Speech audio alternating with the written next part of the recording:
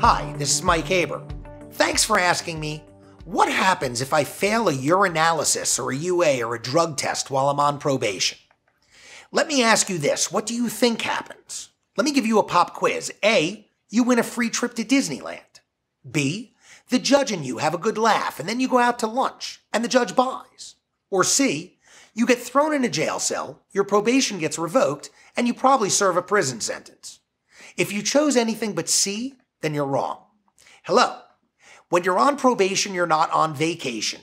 You don't get rewarded for failing a urinalysis while on probation. You get punished. This isn't rocket science, it's common sense.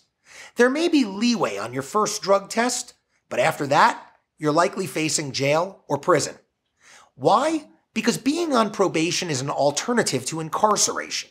It's a gift of sorts, but it's given to you by an Indian giver, and that person can take it back very easily and at any time.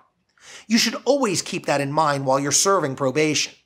It might help to think of your time on probation as walking on a tightrope.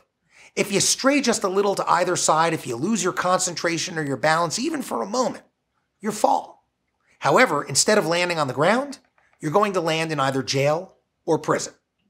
There are not many constants in the law, but one of them is that neither prosecutors nor judges tend to look favorably upon people who squander the opportunity when they've been given a chance to serve a community-based sanction instead of being in custody by willfully and substantially violating the terms of their probation.